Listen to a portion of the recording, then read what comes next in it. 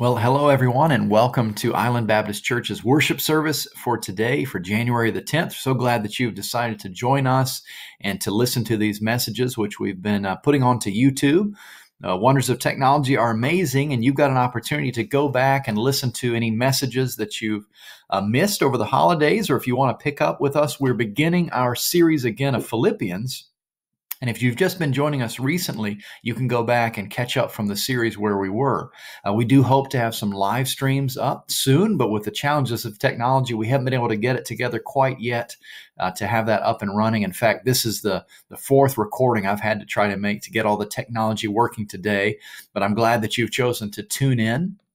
Also, let me encourage you, if you're able to tune in and join us on a Wednesday night on Hong Kong time, about 7:30, we have a meeting on Zoom, and you can write to us at church or write to one of us and let us know you would like to have the meeting codes and the passwords. That gives us a chance to see each other face to face, or to hear your voice and to hear your prayer requests. And I hope you can join us that way. I mentioned some of our prayer requests in Sunday school. You can go back and watch that as well. But we do thank you for joining us, and we pray for the day that we can meet again together, not only live, but also face to face and in person. Let's pray and ask God to bless our time together now. Father, we do thank you for your word. We thank you, Father, that we have gathered together today to hear from it, to read about the testimony of your dear servant Paul. And Father, we thank you for your inspiration of him as he shared his life story and how he communicated to the Philippian believers.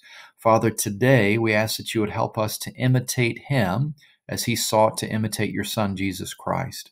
Father, we thank you for showing us and revealing to us your Son, Jesus Christ, and thus revealing yourself. Father, thank you for showing us your love and your mercy.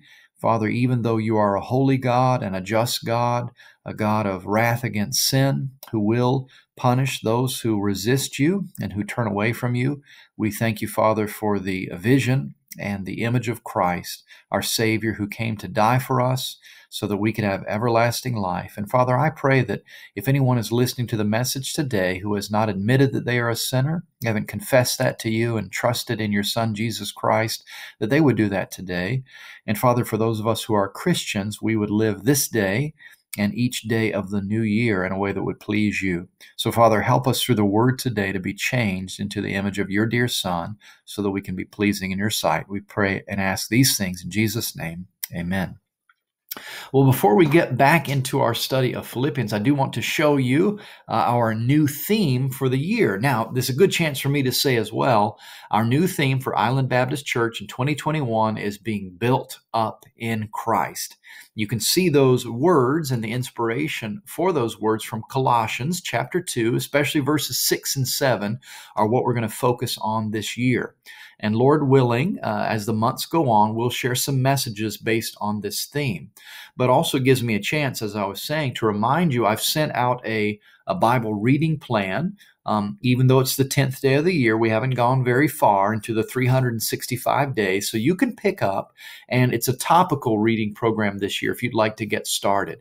Also, I want to thank my students who are in the class on Friday nights as they begin their reading for our Wisdom series. If you're interested in that, we can tell you more about it as well. But we pray that this year God would allow us to be built up in his Son, Jesus Christ. And today's message will fit into that theme as well. If you've got your Bibles, though, we're not going to be in Colossians. Turn with me to Philippians chapter 3. Now, if you were with us before, you'll remember that in Philippians chapter 3, we had last shared the message on reckoning our rubbish. Paul had shown us a great example of how he was able to turn from the past and look to the future, as we'll see again today, but that how everything in our lives, whether that be things that we used to value or struggles that we've had, none of that is weighty or important. It all pales in comparison to what we have in Jesus Christ. Yes, God absolutely uses our past, but praise God, He is the one, the relationship we have with him through Jesus Christ, that of a supreme value for us. Now, this passage, I told you before, many weeks ago when I talked about those lessons, is one of my favorites in Philippians chapter 3. Now, some of you say, well, Pastor, you've said that about every chapter of Philippians, that it's one of your favorites. Well, that's true. I love the book of Philippians, but I love here because Paul is very, we can say, playful in the way he describes his condition and the way we ought to live. There's some very serious things here, but the way Paul says it is really in a beautifully interesting way to try and get us to understand what he wants us to know. In fact, the title of the lesson today is taken from Paul as he says that we, Christians, and Paul are perfectly imperfect. And we say, what do you mean by that? Perfectly imperfect. Now, in English, when we use the word perfect, we also think of something that is just absolutely right. It could not be better. It's absolutely 100% perfect. Couldn't be better. And when we think of something that's imperfect, we think of a situation or a thing that could be just a little better, or it has some faults, it needs some improvement. And what I want is the same thing Paul wants. I want you and I want me to be perfectly and absolutely realize we are still yet imperfect. Okay, we'll see this as we go on today, but the subtitle helps you to understand it. It's our desire. It's Paul's desire. It's my desire, and I pray that it's your desire to grow in Christ. Now, although Paul is going to share several ways in which we're to see this desire, he's also going to give something which is very powerful. He's going to give us some examples of people that we are to avoid. And just as inspiring as Paul's going to be in his writing about his own life, it's also challenging and sobering when we see these people who are living the wrong way. And they're so interesting and saddening. I've devoted the Sunday school lesson to some of their faults from different chapters of the Bible. Let's go on to see, though, what Paul's good example is to you and to me, and see what we mean by being perfectly imperfect. Now, the verses that we're going to begin with as we go through here, Philippians chapter 3, verses 12 through 21, I'll hide those verses for the screen. The first thing we see from Paul as we begin is found in verses 12 and 13, and there's a mature kind of immaturity. You can see we're still got this play on words here, because for mature Christians, we realize we are not yet mature. You say, now wait a minute, Pastor, you just said something that doesn't make any sense. A mature person realizes that they're immature? Well, yes, you're going to understand this, Lord willing, as we look into our Bibles here in chapter 3. Look down what Paul says, beginning in verse 12. Not as though I had already attained. He's saying it's not as if I've already attained something. Well, what's he talking about? Look at verse 11. We covered this the weeks before. It's as if by any means I might attain unto the resurrection of the dead. Now, Paul is saying he doesn't count himself. He doesn't act as if he had already attained. Now, is Paul assured of the resurrection of Jesus Christ? Yes, absolutely. In fact, in Sunday school, I read some verses that prove that. Paul knows there is a resurrection and that the Lord was resurrected from the grave, and we too will be resurrected already. So what does he mean here when he says, not as though I had already attained, if he knows he's going to be resurrected in Jesus Christ? Either, verse 12 helps us to see it, either we're already perfect. This is that word perfect, which again I said is related to teleology or telos, or achieving your end that you should have. He says, I haven't already attained. I'm not already perfect. But instead, look at verse 12, but I follow after, if that I may apprehend that which for which I am apprehended of Christ Jesus. Do you see the beautiful play on word that he gives there? Okay, he says, I have not yet attained, and I am not yet perfect. Paul is saying that even he, the great writer of so many books in our Bible, so many portions of our scripture, did not act as if he was already perfect. He didn't act as if he had already attained and reached absolute spiritual maturity. But instead, he says, I am following after Christ. I want to apprehend him. I like the words in our Bible that end with this H-E-N-D. It's kind of like the word hand. You remember from John's gospel, I often say, the Bible says the darkness did not comprehend him when Christ came. Comprehend is to surround and to grasp. Apprehend as well is to grasp and to get and to have and to hold. And so Paul is saying in a very creative way here, you look in verse 12 in English, he says, I want to apprehend that for which I am apprehended of Christ. Now, Christ has apprehended us, right? We are in him. He has us. And God has apprehended us, we might say, captured us and has us for a purpose. There are some things that God wanted Paul to do and me to do and you to do. And that's part of why he has us in his family as a child of God. But I have not yet, and Paul had not yet, apprehended fully all that God wanted him to do. Isn't that a beautiful and, again, a creative way to say it? I want to apprehend that for which I am apprehended. In other words, I'm following after Christ. I want to know all that he wants me to know and do all that he wants me to do because he has me for a reason here on this earth. So do you see what Paul has done? There's a mature kind of immaturity. Now already, Paul would challenge you, and I would too. If you think you're mature as a Christian, you ought to already recognize this. If you're growing in grace and in the knowledge of our Savior, you realize that there's still far, far more that you need to know. I've heard it said many times, and my father, Pastor Steve Johnson, would often say this, that those who were closest to the Lord in their walk with him would often feel the saddest about their sins, would often be the ones who could see most clearly how far yet they still needed to grow in Christ's likeness. And that's exactly what Paul is saying here. There's a mature kind of immaturity. Paul goes on in verses 13 and 14 to talk again about his forgotten past and his forward look. That ties into our message where he says, I reckon all those things as rubbish, as trash, as refuse. Let's look down again at verse 13. He says, Brethren, I count not myself to have apprehended. I am not reckoning myself again as saying, I've got it all. I've achieved it all. But this one thing I do, forgetting those things which are behind and reaching forth unto those things which are before. I press toward the mark for the prize of the high calling of God in Christ Jesus. What wonderful verses about the Christian journey, forgetting the past and all that lay behind him, both its successes and its failures, and pressing forward to try and achieve that which God wanted him to do, focusing on the future hope, focusing on the future reward, and going for this prize of the high calling of God in Christ Jesus. Now, friends, surely you will not be the kind of person who listens to these verses as a Christian and says, well, Paul had a high calling, but I don't. Paul was an apostle, but I'm not. No, listen, friends, every single one of you listening to this message today who is a Christian, you have a calling in Christ. There is something for which God has apprehended you for. And you are meant and called to do something for God. There is no greater and no higher calling than you doing what God put you on earth to do.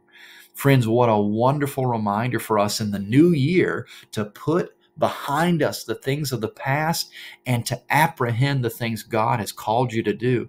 Christians, don't waste and just float through your life, but instead pursue after what God wants you to do. God's got you here on earth for a reason.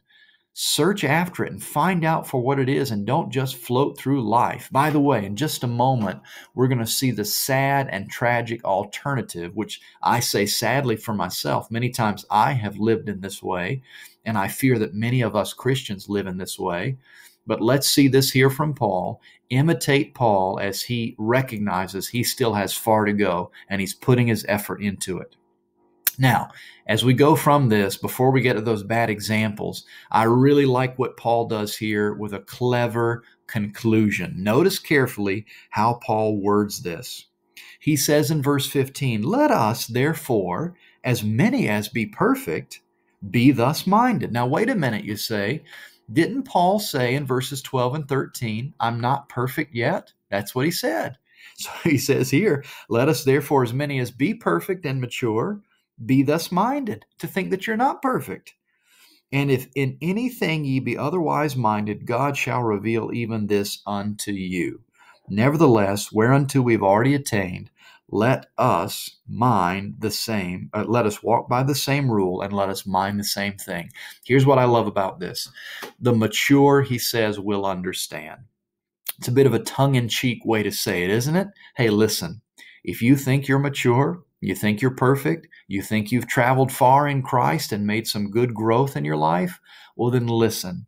You need to realize you still got far to go. And you need to realize that you put those past accomplishments behind you. You put those past failures behind you. You know, Christians can be tripped up by our past in a couple of ways, many ways, but two we would say today. One is by looking at the sins which God has already forgiven you for. Christ has died for them on the cross of Calvary. You simply need to restore your relationship with the Lord by confessing your sins to Him. You're not lost. You're not cast away. You need to move on in the Lord. But you can let your past failures weigh you down and keep you from serving Him. The other thing is you can let your past successes be like something that keeps you from serving God because you're just resting on the laurels of your own success. And you say, well, I've done what I need to do. No, listen, whatever season of life you're in, God's got a purpose for you. Some of the men in our church were sharing on the WhatsApp group about how God can still use, and men and women can still be used even in the very late years of their life. It's absolutely true. So put the past behind you, press forward. That's a mark of maturity, is to say that you're not yet mature in Christ where you need to be. Paul says the mature will understand that. He also goes on to say, and listen, God's going to help you to understand this. If you will willingly submit yourself to the Word of God and to be led by the Lord, He's going to show you how you need to grow and how you need to change, how you're complete in Jesus Christ, but how this image of Jesus Christ, pursuing after Him, pursuing after the person of Jesus Christ, is the goal you ought to have. So, as he says in conclusion here in these verses, in verse 16, let us walk by the same rule, living together in the way that he had said in this great unity in Christ. And then he says as well, and let us mind the same thing. Did you notice how he began in chapter 3 and chapter 2? Paul had a passion that Christians would go on together in unity and in humility to serve the Lord. Part of this mature view of immaturity, forgetting our past and looking forward, is bound up with humility and unity. Brothers and sisters in Christ, if we all had this attitude, we would make a lot of progress in our walk with the Lord, wouldn't we? We'd have a lot of unity if we could go on in this way. Praise the Lord for Paul's good example in this way. Now, as Paul says this, he brings to mind this example that he's giving to the people. There's some examples to follow here. Verse 17, he says, brethren, be followers together of me, and mark them which walk so as ye have us for an example. Hey, listen, he's saying, follow after Paul in this desire to be humble and to be a great man or a great woman of the faith, and yet say, I still want to grow up in Christ. And praise God for the men and women in my life and the men and women in your life who are modeling Christ-like humility and service to God. And you ought to imitate them. By the way, friends, depending on your culture, I think some cultures are better and worse about this. One thing I admire in many ways about Asian cultures is they often have a lot of respect for good teachers or for good leaders, but especially educators I'm thinking of. A lot of times in North America and Western countries, there can be more of a critical attitude, sometimes good, sometimes bad. But here Paul says, listen, when you meet a brother or a sister in Christ, they're wise in the things of the Lord. They're pursuing after the Lord. And you see their life that's been changed by the Word of God. You ought to follow after them, to not only look up to them, but also to imitate those things which are good, which are things that they've been taught of the Lord. Now, you don't have to imitate everything about their mannerisms or their demeanor or all those nitty-gritty things, but as you see the mark of a changed life in them, friends, you ought to imitate them and try to be together with them. In fact, in our Sunday school lesson, we talked about avoiding people who are just very selfish. And here we're talking about imitating people who are selfless as they pursue after the things of Christ. But that brings us to the bad examples.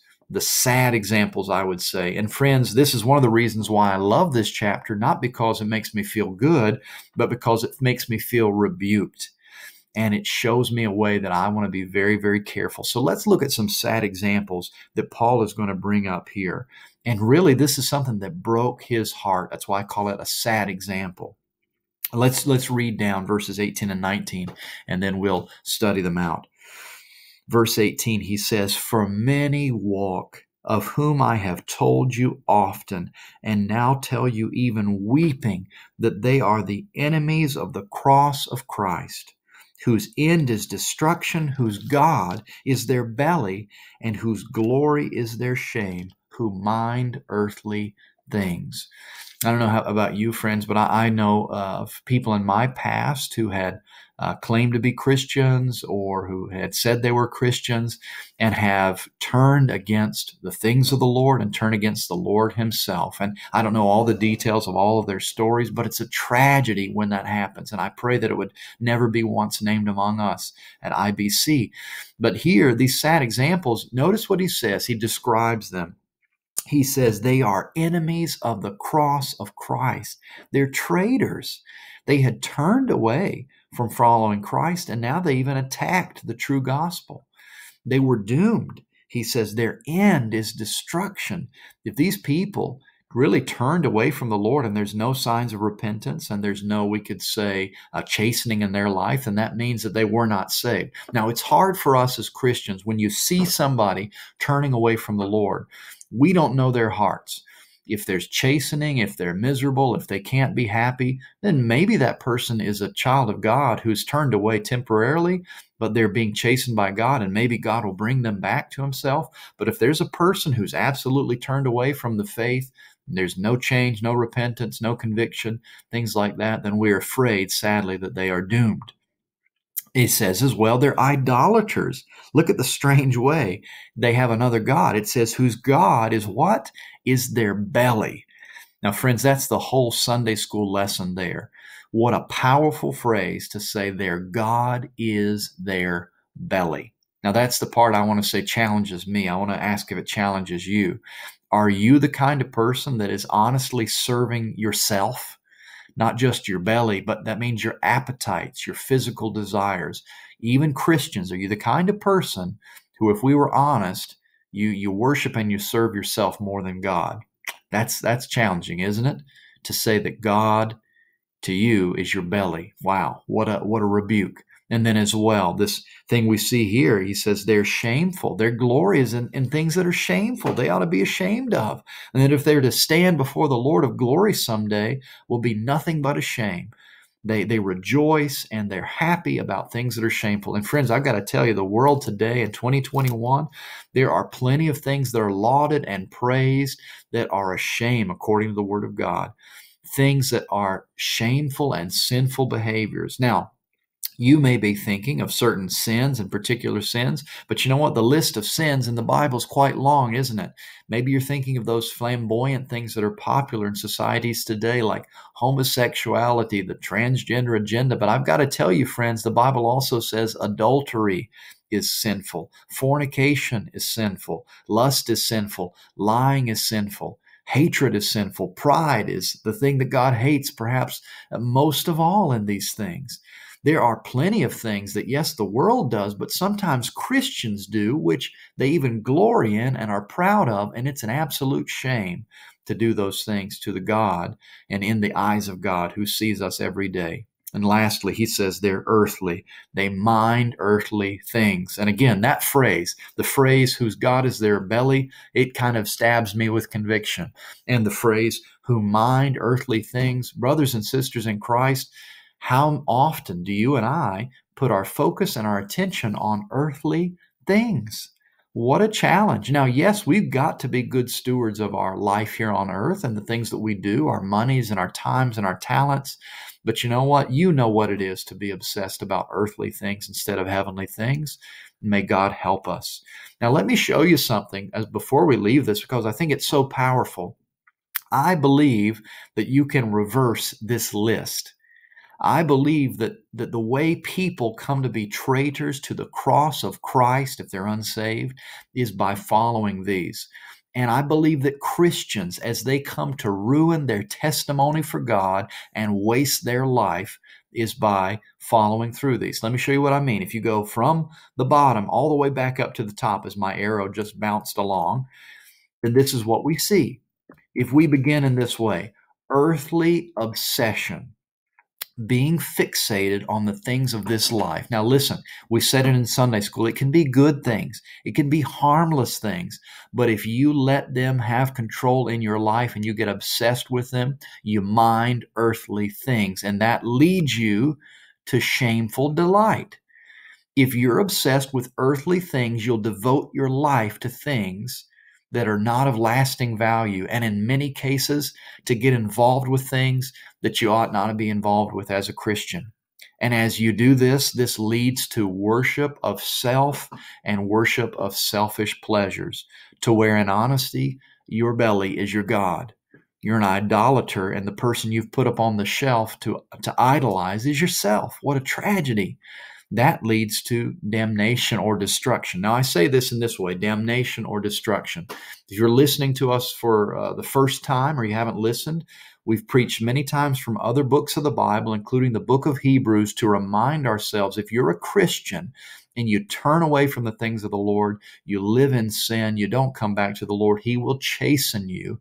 And yes, the Bible says, even to the point to where you are ill physically, and even to the point where God will take you out of this life and bring you on home because you're wasting your life here. It's a scary thing, and it's meant to shake you up and bring you back to repentance in God and faith to walk with Him. Now, if you're not a believer, you're headed for destruction and damnation already. That's what Jesus Christ told Nicodemus, as we shared the last several weeks. You need to trust Jesus Christ before it's too late. But you're traveling down this road from earthly obsession to shameful delight to worshiping just yourself, headed towards damnation, and it leads people to become enemies of the cross of Christ, to where far from submitting yourself to God, far from admitting that you're a sinner, turning from your sins and trusting God as Savior, you despise the things of God. You hate the gospel. You think it's foolish and stupid, and you say you only live once, so you better live it up. And friends, you are headed to damnation. But Christians, here's what I want to beg you to see and remind myself. Don't begin where this begins. Don't start with an earthly obsession and letting your God be your belly. That's a huge challenge, brothers and sisters, because naturally we just care about ourselves. Naturally, we look out for number one. We obsess about our pleasures, our joys, our desires, and we go day by day with that. And that's a dangerous way to live. God desires for us to die to the flesh, as we talked about before, and to pursue after Christ, as Paul has given us the great example. So don't follow after these tragic examples. Don't break the hearts of Christians around you. But more importantly, don't break the heart of the Lord and live in this way, rejecting Him and putting yourself in the place of worship. All right, as this finishes up, there's some expectations that Paul has. There's some reminders before we say goodbye to this chapter where Paul wants us to remember some things that will help us in this journey. Look in your Bible at verse 20. He says here in chapter 3, verse 20, for our conversation. That doesn't mean just our speech. It means our lifestyle and everything about our real life is in heaven, from whence also we look for the Savior, the Lord Jesus Christ. We have a new life in Christ, and this brings expectation to us. We are looking for the return of Christ. I mean, think about the tragedy if you are minding earthly things, involved in shameful behaviors, worshiping your own belly and your own lusts and desires, and the Lord Jesus Christ appears. Christian friends, can you imagine the shame and embarrassment? Because your life was already supposed to be being lived as it would be lived before the Lord, in perfect obedience and service, and yet here we are on earth, worshiping and serving ourselves. Let that not be the case when Christ comes. But listen, my true life is bound up with the Lord in heaven, and someday this veil of flesh and this valley of tears I will pass through, and I will finally be with my Lord. He'll come for me, or I'll go to be with him. And then I'll be living, we can say, my true life, which will last for eternity. Verse 21, there's a new future we have in Christ with this transformation. It says, who shall change our vile body. Now, the body, we know from Paul and other places, is something that can be good. It's something that we can enjoy the pleasures God has ordained for us to enjoy in the right ways. But also, you know what? Often we sin in our body, and this body comes to decay as time goes on. It doesn't do what it used to do. We don't enjoy it as we once did. Ecclesiastes, which we're studying on Fridays, reminds us of this, that you don't have the same pleasures at the end of your life as you did in the middle and the beginning. Paul says God's going to change this vile body, and it's going to be fashioned like unto his glorious body. A great mystery here that God is going to glorify us and transform us, give us a new glorified physical body. And it says, according to the working whereby he is able even to subdue all things unto himself. He's going to transform us and change us. Now, friends, even though we are in this body for now, our lives ought to be transformed into the image of Christ likeness. That's what Paul says. He says, I'm working hard so that I can apprehend that for which I am apprehended. I'd like to close it up in this way. Instead of chasing earthly desires, pursue after Christ. That's what Paul is teaching us today. That's what God the Holy Spirit wants us to know through these inspired words, is if you're a mature Christian or you're a maturing Christian, you're growing up in Christ, and God the Holy Spirit is speaking to you in conviction, stop just chasing earthly desires in this new year and pursue after the things of Christ. Think about the language we heard today. You've got a high calling in God. There's a reason he's got you here and something he wants you to do. Pursue after it. Pursue after being pleasing to the Lord. The likeness of Jesus Christ ought to be our goal, and his presence is our destination. So instead of chasing earthly desires, pursue after Christ. His likeness is our goal. His presence is our destination someday. Praise God for this great example to us from Paul of how he lived his life.